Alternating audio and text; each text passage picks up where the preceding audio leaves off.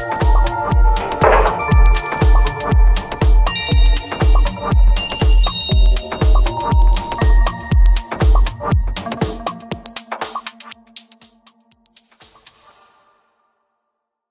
much, Stephanie.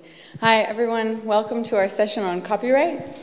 Today we're going to be talking about a very important reform process that's happening in the EU right now on copyright. It's been over a decade, and finally the European Commission has come forward with a proposal to update and modernize copyright law that was passed in an era when we still used VHS and CDs, and that predates the smartphone. So there's a really big need to update copyright law. But copyright law is often very sort of obscure. And I think for most people it's hard to put your finger on why exactly it is so important. Why is copyright so important for free expression? Why is it so important for creativity, for innovation, for the open internet? And I think it's also that the EU is also quite obscure. The EU processes in the Parliament and the European Commission and the Council, they're sometimes very closed, very complex, and very hard to navigate. So most of us here, the three of us here, are based in Brussels, and Jake makes so many trips to Brussels that he basically counts. So today we're going to bring the Brussels bubble to you. And before I introduce my panelists and do a short introduction, I just want to do a quick audience poll.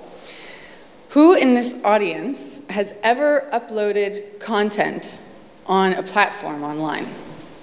Anyone? Oh, lots of people.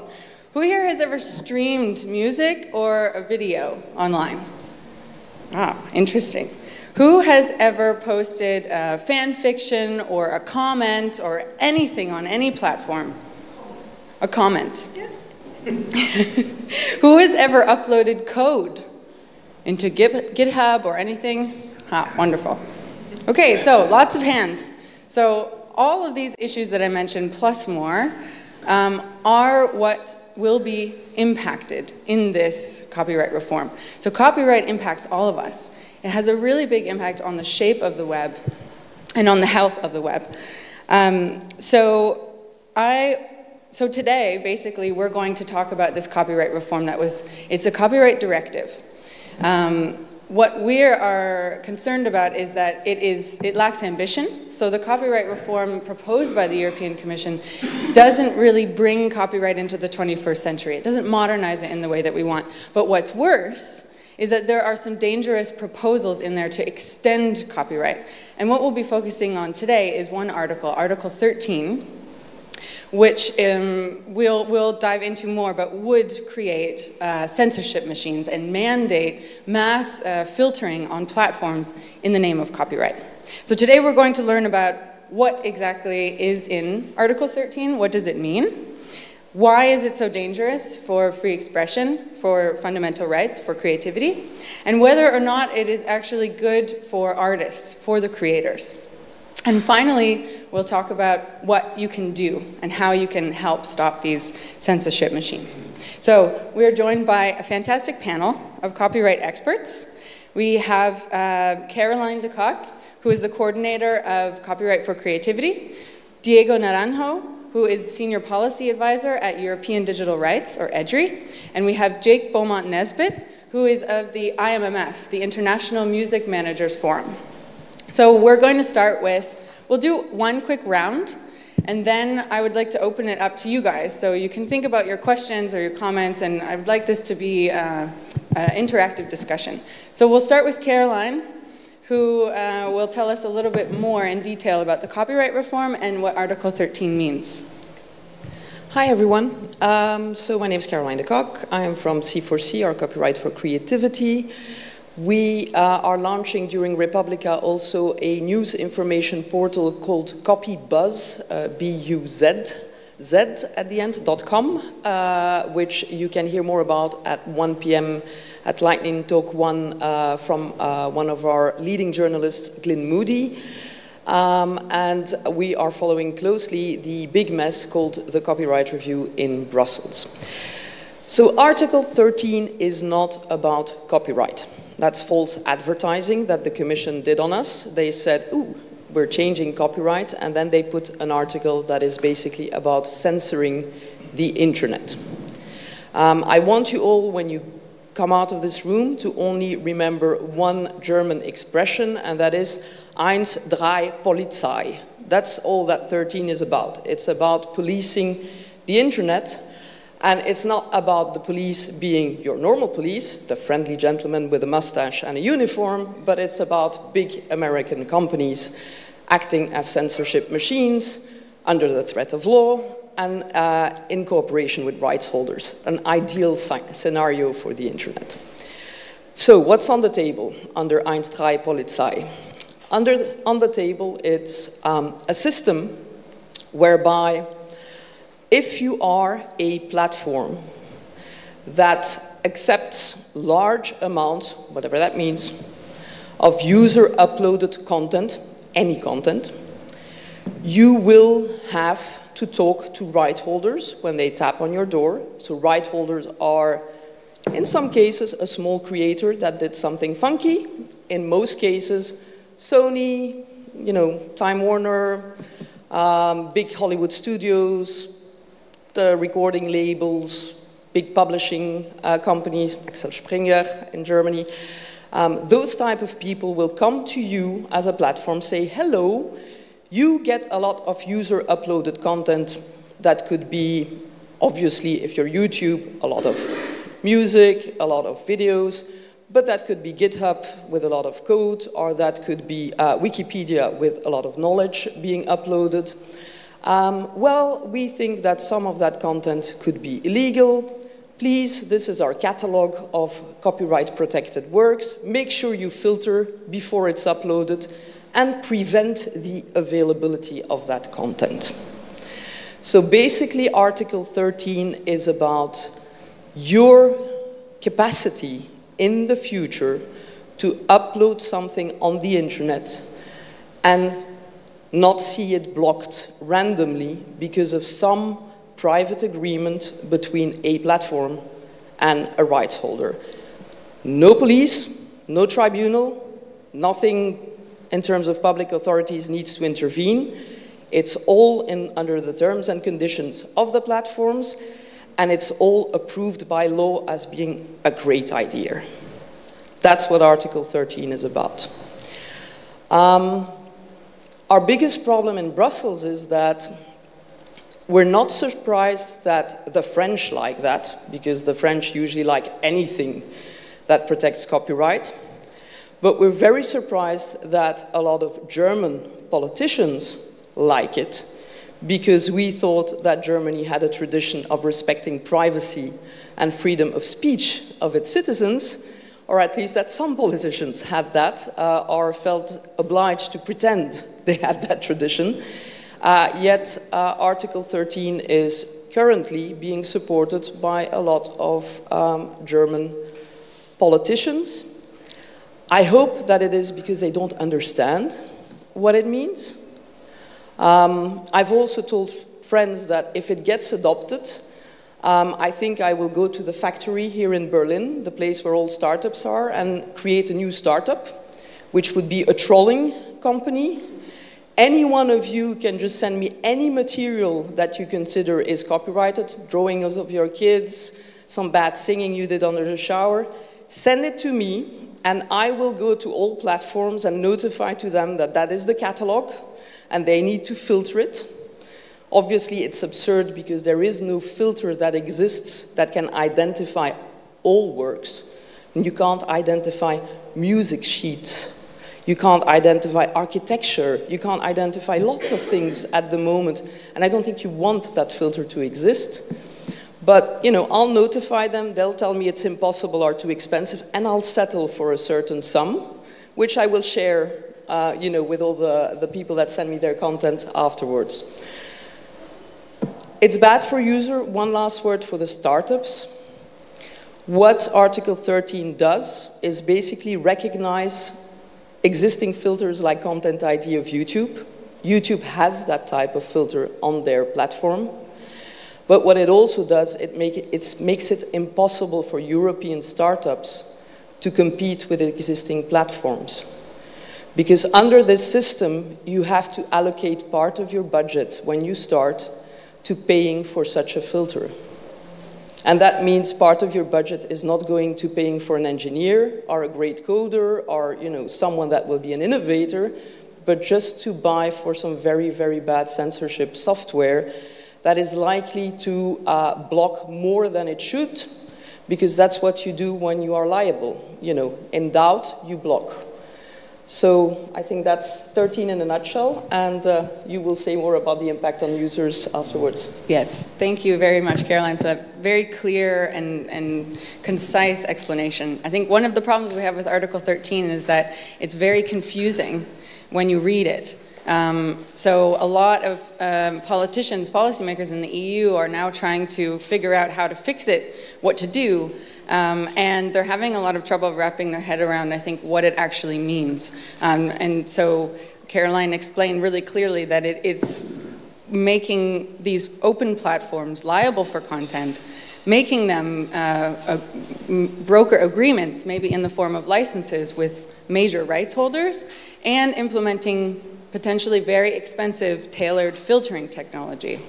And this impacts our videos, our home videos, and user-generated content, what is sometimes referred to as UGC. So that's actually one question I didn't ask. Has anyone here ever remixed music in this audience? Yes? Anyone ever made a meme or a GIF? Anyone ever shared a meme online? Some. So this is impacting how these open platforms work, which is far beyond licensed content like licensed music, right? It is user-generated content that is also copyrighted because we are all rights holders. So now I want to go to Diego, who I think will tell us a little bit more about what are the consequences of having something like Article 13 adopted if all platforms hosting large amounts of copyrighted content have to implement filters. What will that mean online? Well, bad news, I guess, in any case. I'm not going to talk about copyright either. What Noam Chomsky calls temporary monopolies for corporate tyranny, so we call intellectual property rights, because this is something totally different. This is a general trend to choke the internet. This is done in two different ways. One is through voluntary agreements, so they push companies to enter in these agreements to maybe filter hate speech content in Facebook, for example. And the other way is that this is being done in the copyright directive, which is coercion by legislation for platforms and intermediaries. And as Caroline said, the problem with this is that platforms and companies, if they are afraid of being sued or afraid of getting fines, they tend to overreact. The current situation in the EU is that the legislation allows for a proper balance of interests for companies. It allows for them to have an incentive to take action against illegal content, but on the other hand, they don't have too much incentive to restrict freedom of communication, and that can be over if this goes ahead. The European Commission, when they defend this proposal, they say, well, it's not that intrusive, it's not a general monitoring obligation, which is something which is banned in the European Union. They say it's not a general monitoring obligation because they are looking for specific things. So when you enter here in Republica, for example, you have a backpack or a handbag, and they look for every single bag, looking for weapons or alcohol or whatever they look for. It's not a general monitoring obligation because they're looking for things, something specific. This is, of course, absurd. And the general trend is, well, that we are moving towards privatized law enforcement. And we see this in hate speech legislation. We see this in anti-terrorism legislation. We see this in child porn prevention. So the general trend is, as Caroline said, to make the companies, the police, and the judge of the internet. So you can forget about the police, we can forget about our own courts, and we leave Facebook and Google to deal with all of our problems. Regarding fundamental rights and liberties, Edward Snowden said in a recent event on press freedom about content filters that he said that it's very dangerous practice for free societies to embrace them. Because the thing is that once filters are put here for copyright purposes. Of course, the current government or the next governments, we can come up after the ones we have in our countries. Well, they can use it for whatever they want. They can just alter that, and they're filtering everything. So let's use it for censoring speech. I will finish with I think a quote from Orwell, but trying to rephrase it as the Commission would say. In Orwell in 1984, there's a famous quotation: "War is peace, freedom is slavery, and ignorance is strength." But the Commission is trying to put in our minds that what they say it's something else. So it would be like filters are innovation, freedom to communicate is piracy, and censorship is digital single market. Thank you, Diego, for that double speak. You bring up a really good point about the incentive article would create about making platforms liable for copyrighted content, which is almost every content.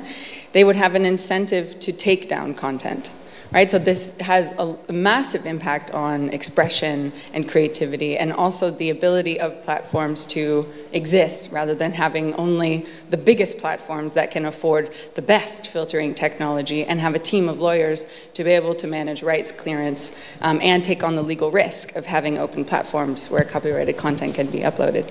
So lots of dangers there. I want to turn now to Jake, because if we're going to censor the web in the name of copyright for rights holders, will this be good for artists? Will this help them?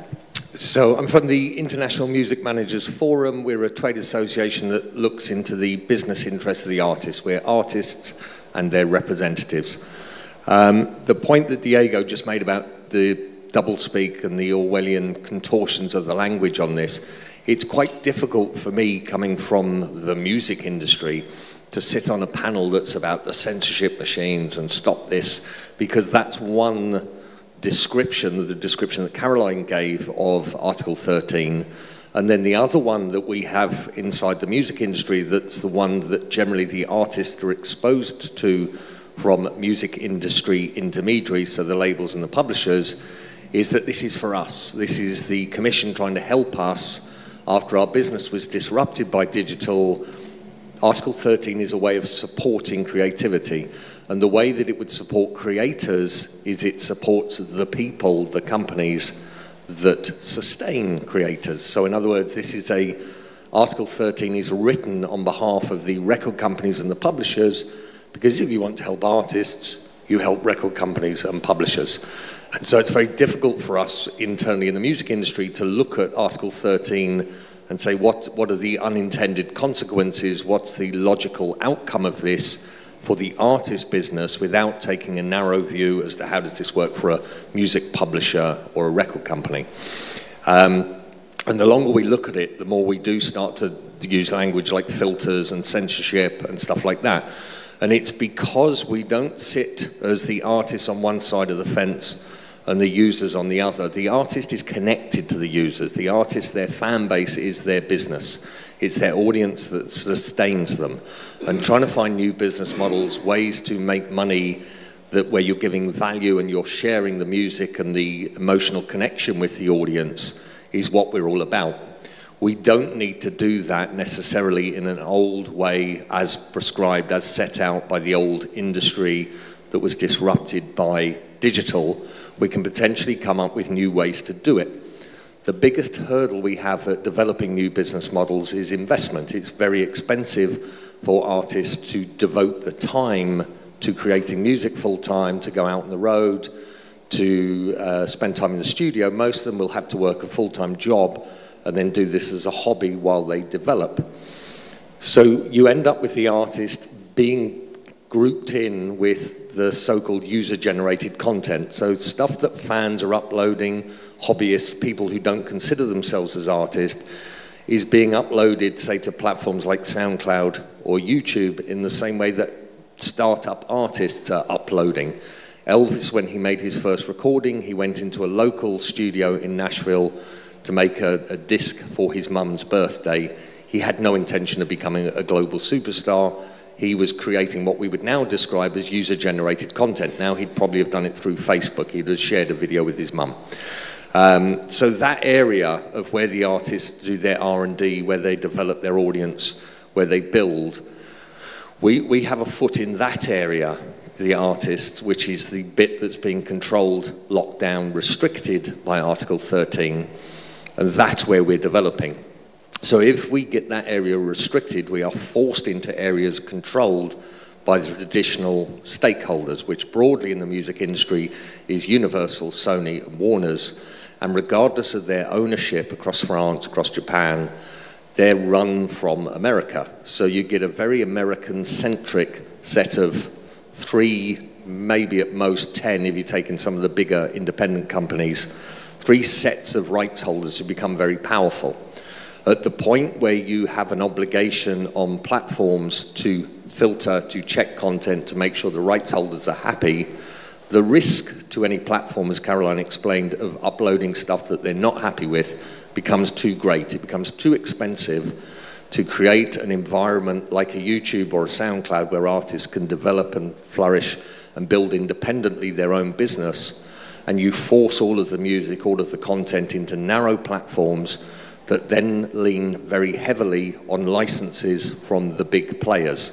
So you end up with a slightly sort of monoculture.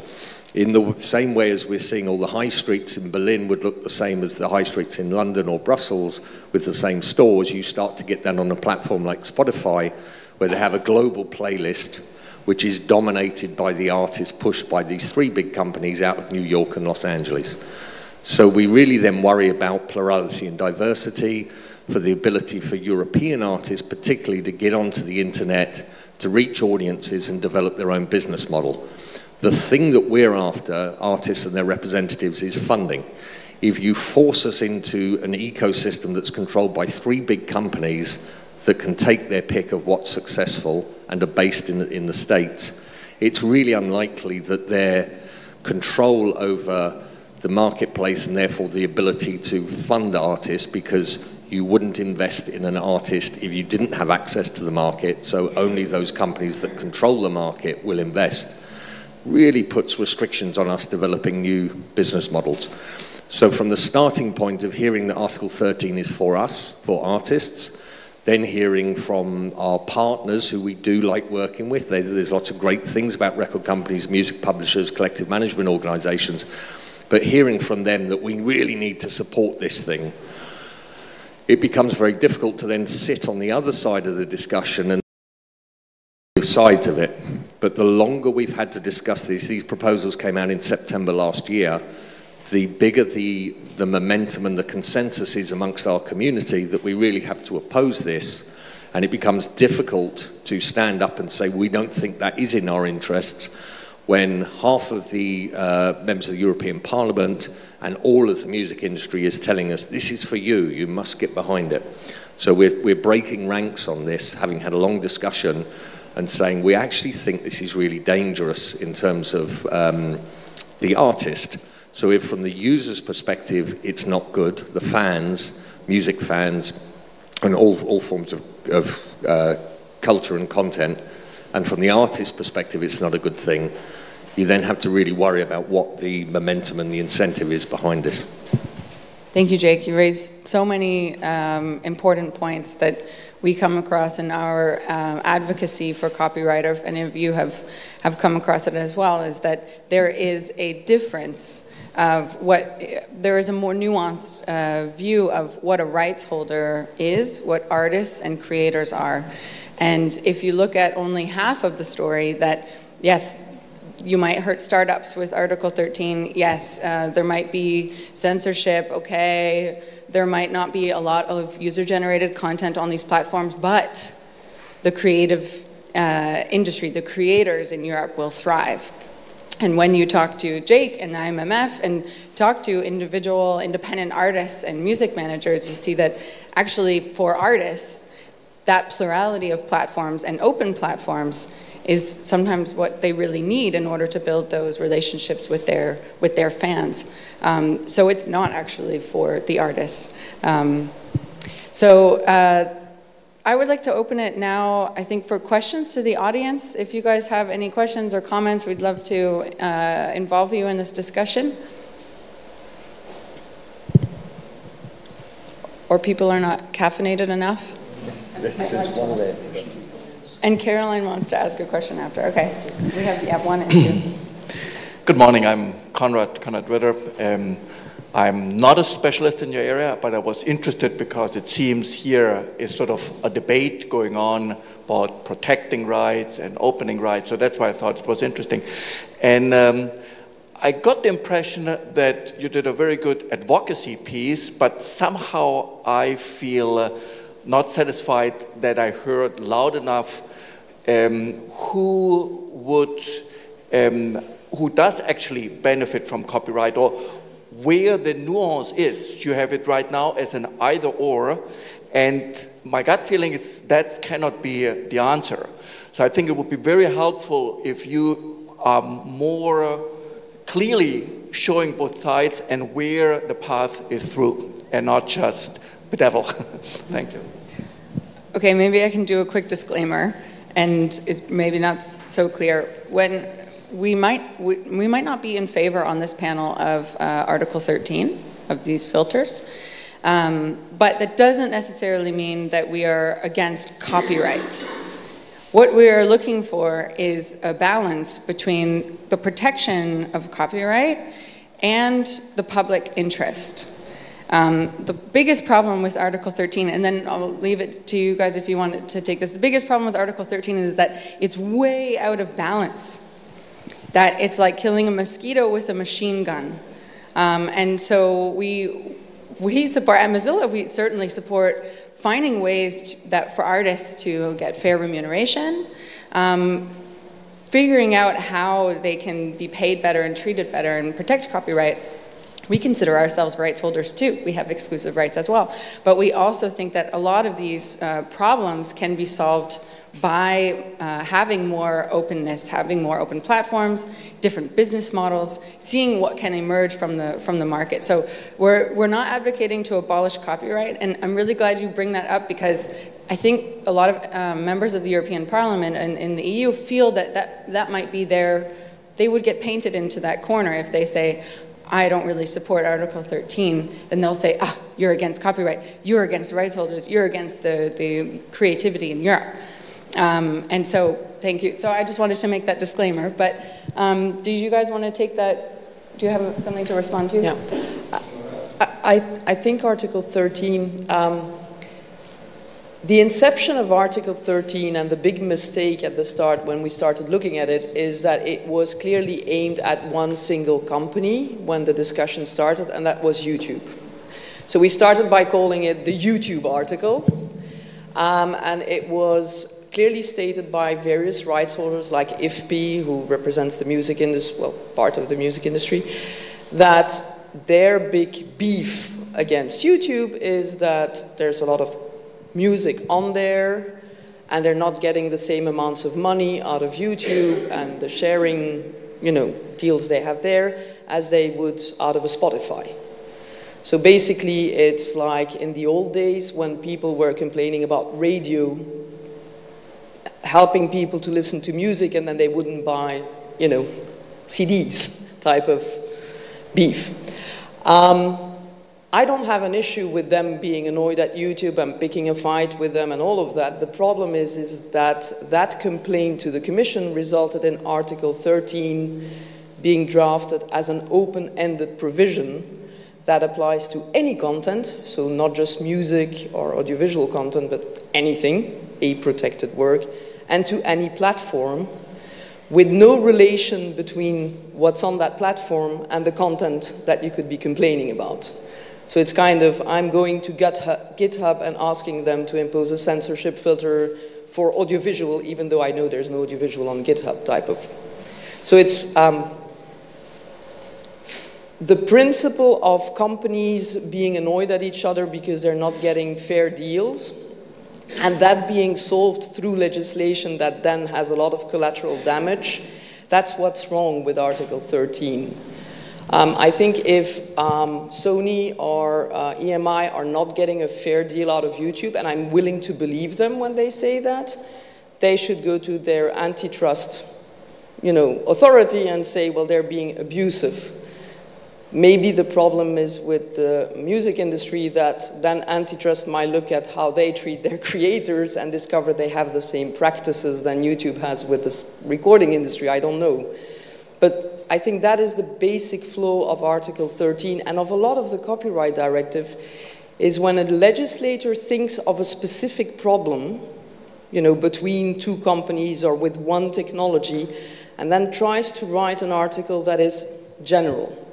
It always fails, because the guys you're aiming at, they're big enough to survive and, you know, do their thing. But it's all the small ones that get caught in the net that usually are the ones that have the misery afterwards.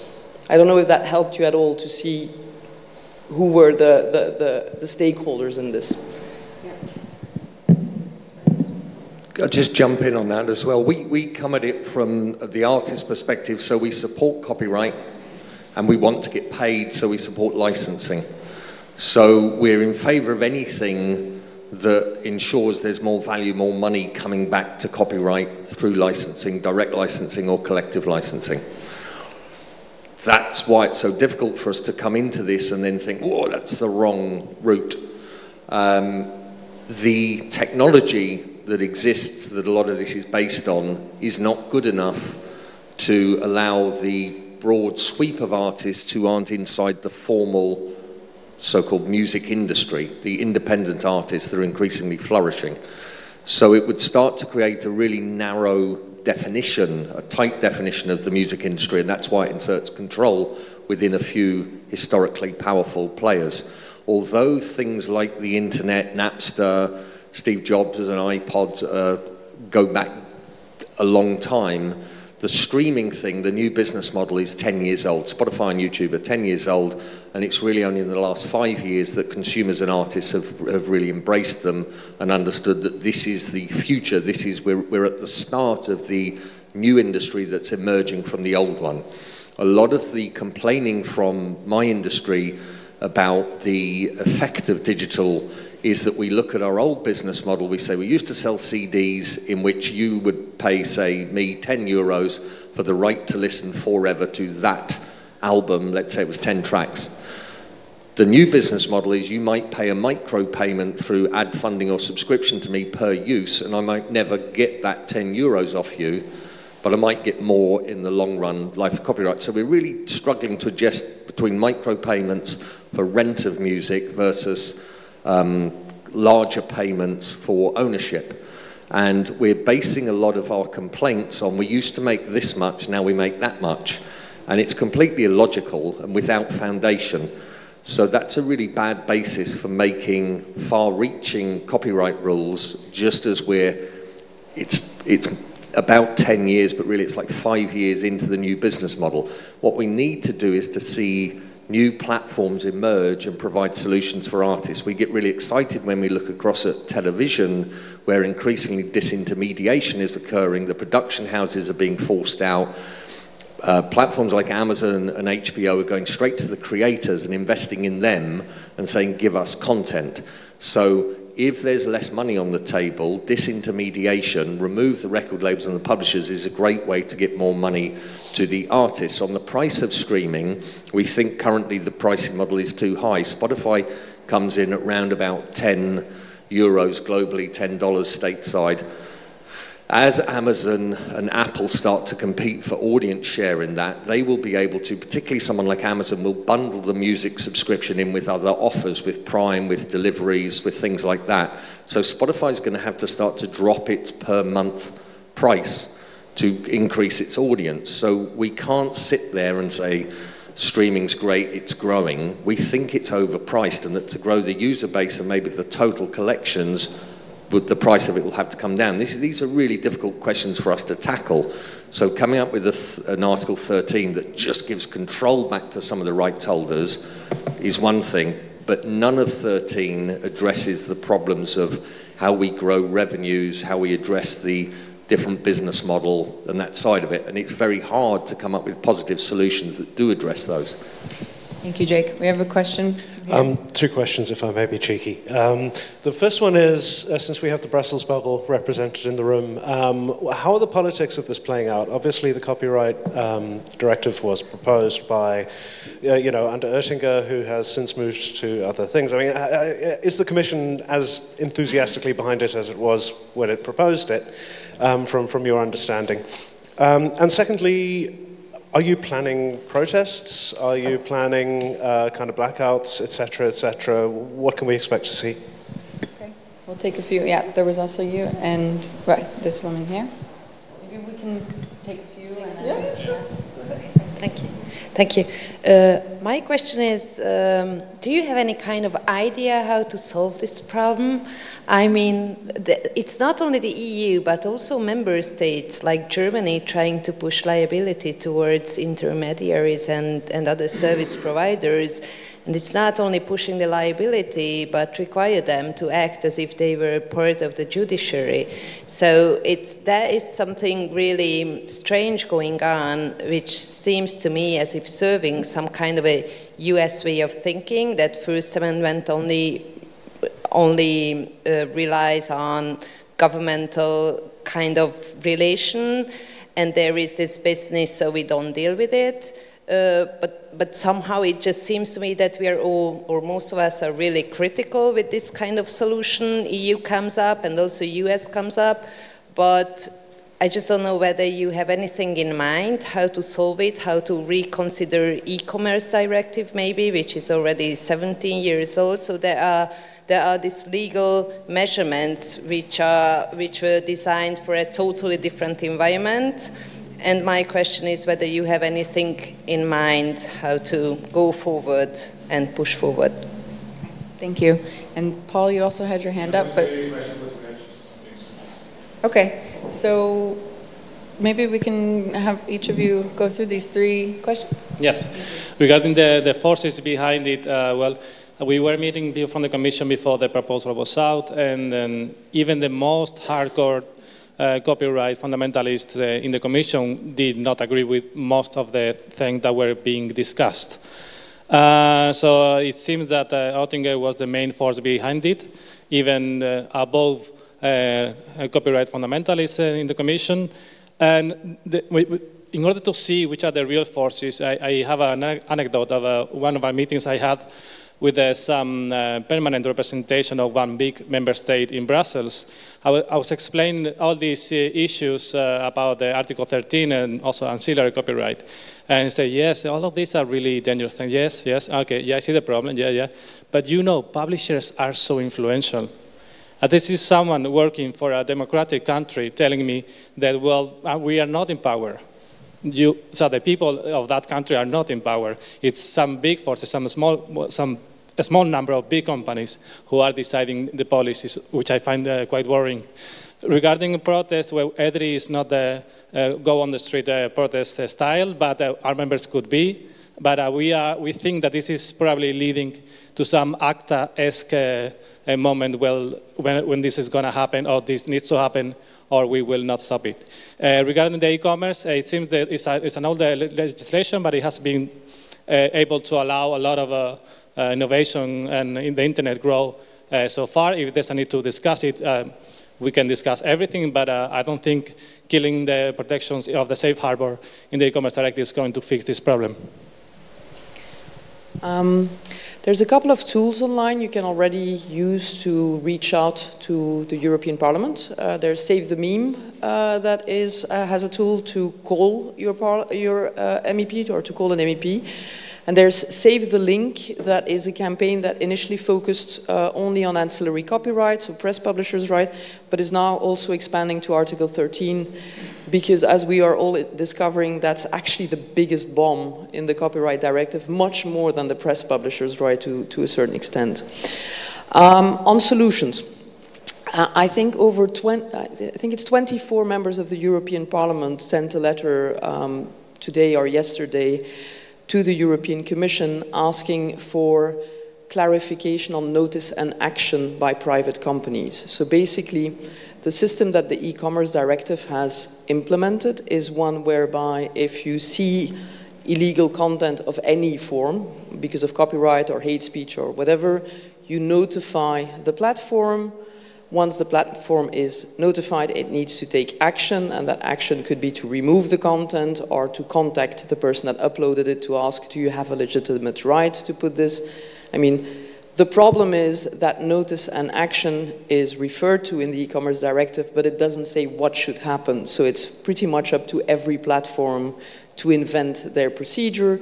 And in a lot of cases, it's not easy for users to understand what happens. The content gets removed. It looks like a painful process to, contradict the claim, and you just think, okay, my content's removed.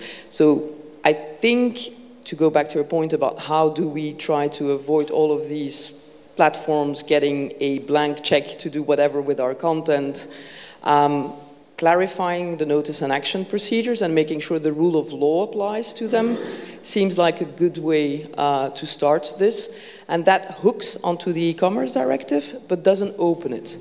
Because believe me, it's 17 years old, but it's a really well-written document. It's 5 pages long. Brussels has not produced legislation that is 5 pages long for ages.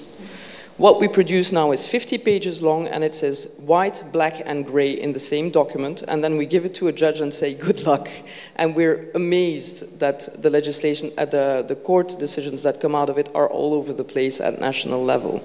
It's very confusing what we do now, because there's so many. In those days, there wasn't a lobbying in Brussels, or not as much. So legislation was still reasonably good. I think those were... and actually, going back to your question about campaigns, I would like to ask the people, and you don't have to answer from the room, you can come to me afterwards, what would work? What can we do to make people act against that? Because in the days of ACTA, we had 10,000 people in the streets of Warsaw by -10 protesting against ACTA. The problem is, in these days, with what Poland is experiencing in terms of its government, I think they have other reasons to go in the streets than copyright, so it's going to be difficult. Also, in the old days, things, and going back to your question about, Oettinger is gone, do we throw a party in terms of the Commission changing their mind? No, because it's in the hands of the Council and the Parliament now, and the Commission is just intervening as a honest broker with some form of influence, but not that much. So we are dealing with a council, so member states. These people get only influenced in capitals. They don't get influenced in Brussels. And then we're dealing with members of the European Parliament that also normally only listen to their constituents, so people in their member states. Yet we haven't found the magic solution to make people in the member states massively, people do it, but massively say, no, I will not accept you to give away my freedoms, my fundamental freedoms, away to private companies and to give them your blessing when they're censoring me. We haven't found a way. So if you have ideas, come, I'll give you my card at the end. Feel free to send them to me, because we don't know how to trigger dismay. The dismay we feel, we haven't found a way to share it to John Smith in the street, because as soon as they hear copyright, everyone goes blank and thinks, oh my God, complicated. So. We have a problem in Brussels in that the other stakeholders within the music industry, the intermediaries, are very powerfully established. They have large offices with large staff. We have no one there. There is explaining to the politicians that the industry doesn't necessarily speak for the artists is a slow process, but hidden within other articles. So we've been discussing 13. In 14, 15, and 16 are acknowledgements that record companies and publishers haven't treated artists fairly over money. We don't think that the value of the adjustments, there's small adjustments into how artists can check what they've been paid or the rates that they get paid at. We don't think that 14, 15, 16 in and of themselves transform the artist business model, but they're an acknowledgement that the policymakers need to treat the rights holders, the intermediary rights holders, and the core rights holders, the artists, as separate interest groups.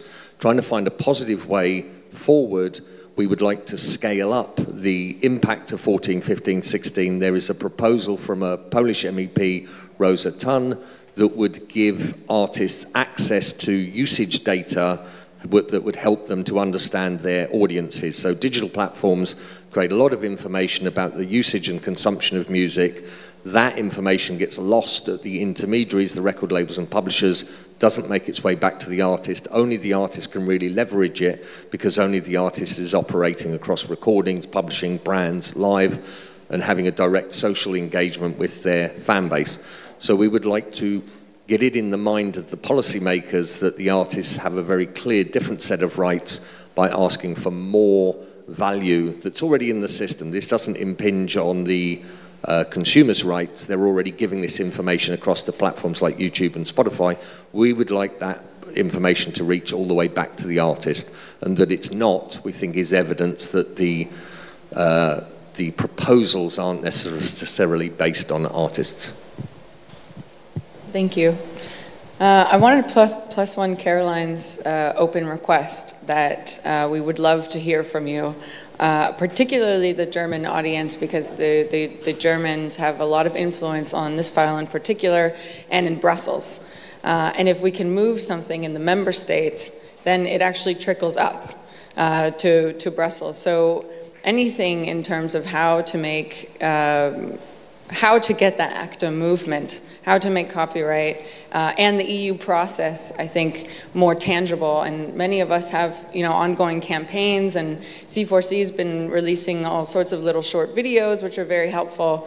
And Mozilla just launched yesterday a paper storm campaign where you can drop papers on your representative in the parliament and in member states. So we're all looking for ways to connect users that want better copyright laws to the European process, but it's an uphill battle, I think. So would anyone like to respond to that question, or are there any other questions, or should I continue? Okay, all right, so we talked a little bit about the solutions in a way, and what kind of campaigns we're doing, but is there, maybe moving a little bit outside of Article 13, although you're not limited to, what would the ideal copyright law be? Like, what would be the answer to Article 13, do you think? The easy question for me, thank you. It doesn't have to go in order, remix. Well, we have written extensively about our vision on copyright, and we would like to have a copyright which is modernized with the 21st century. We would like to see harmonized exceptions and limitations, so we all share the same rights across the European Union. We would like to see a way to remunerate authors, which doesn't go necessarily through the system we have now, through the current status quo. Generally, we would like to see a copyright which is not based on enforcement. If people don't respect copyright, maybe it is because it's not working well, because it's not adapted to the current uses. So instead of trying to smash people or smash companies now with current hammer of the copyright law, maybe we need to find a system which is respected by everyone, and that also gives a remuneration for authors, of course, and then we'll need less of a hammer and more than distributing the money to the authors.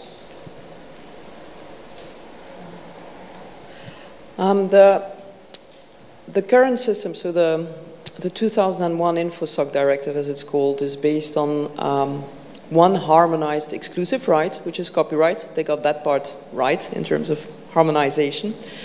And then a list of, depending on how you read them or count them with the sub-bullets, 20 to 22 exceptions that are voluntary on member states under the Chinese menu principle. That's not a legal wording, but basically is you can pick and choose from any of those exceptions or parts of exceptions as a member state in your legislation, which seems, I think it's an Icelandic professor that computed that gives more than 2 million possibilities in terms of implementation. And that is what we are facing at a time where people are uploading content online in one country and it can be seen in the entire world.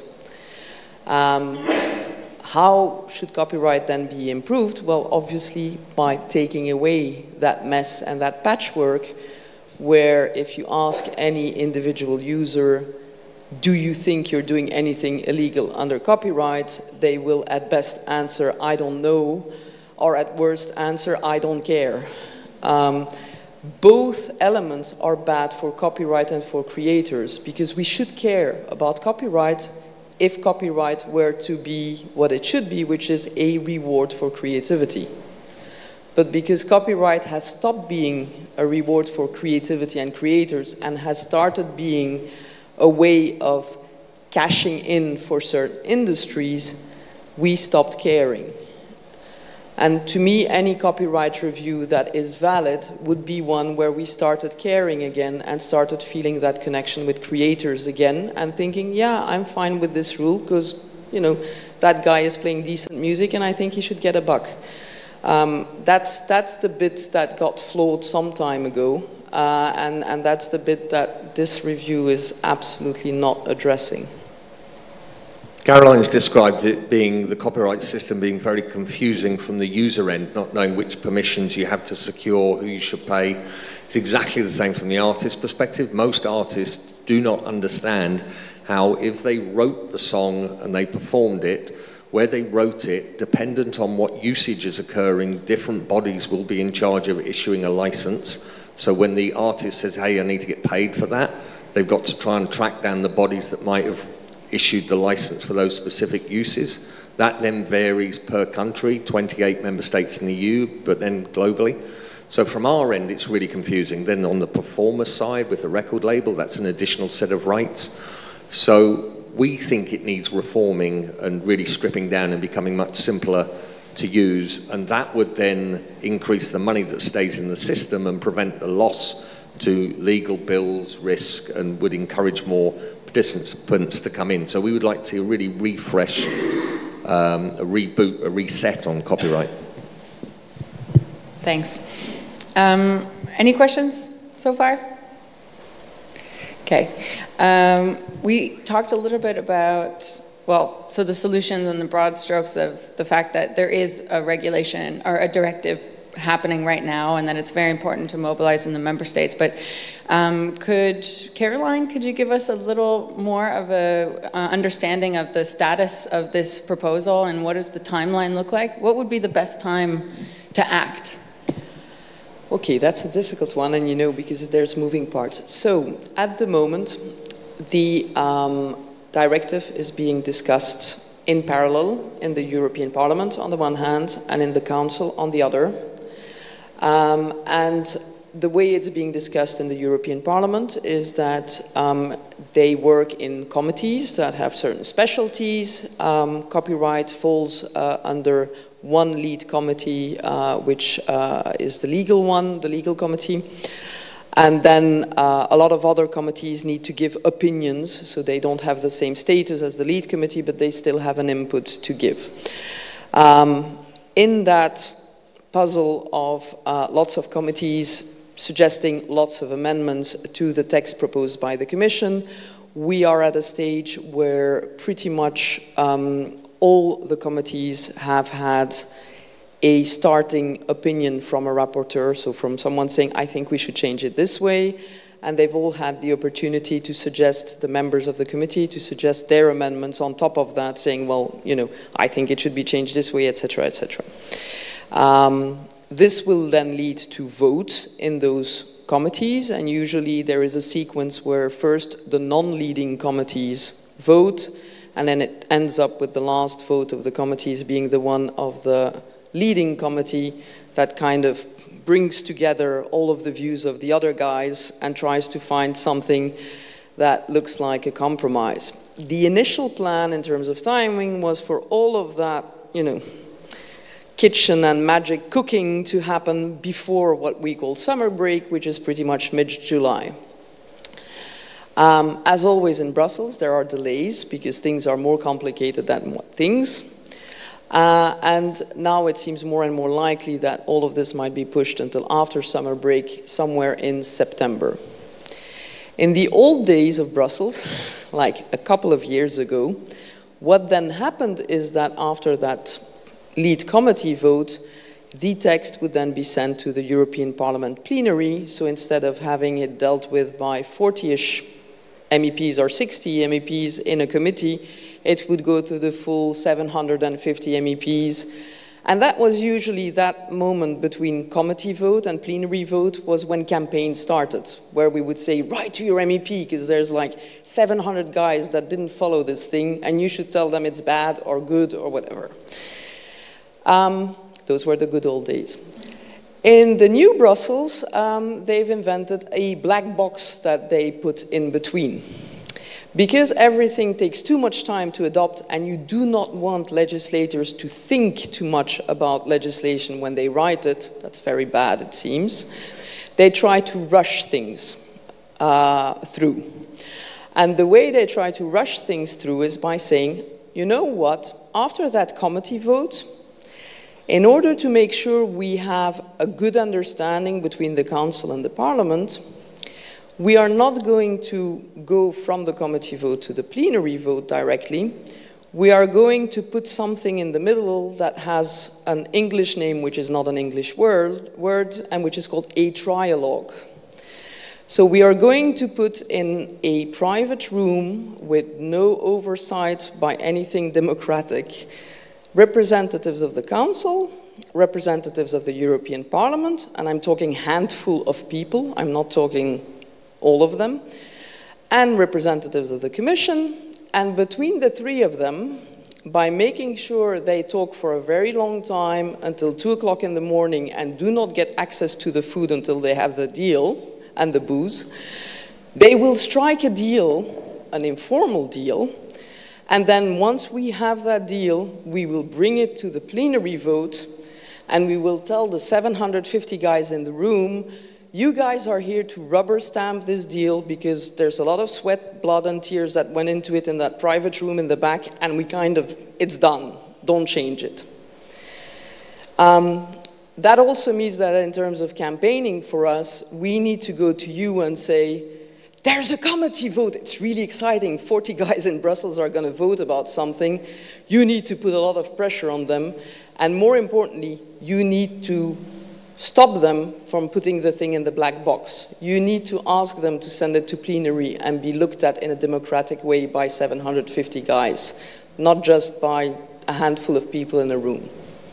Thank you, Caroline. Now you guys are all EU legislative experts, and you understand how complicated it is. Yeah.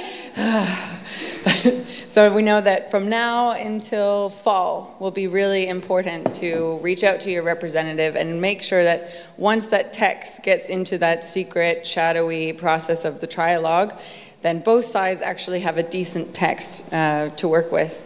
I think we're at time. Yeah? Okay. So I want to thank the panelists for being great and showing up.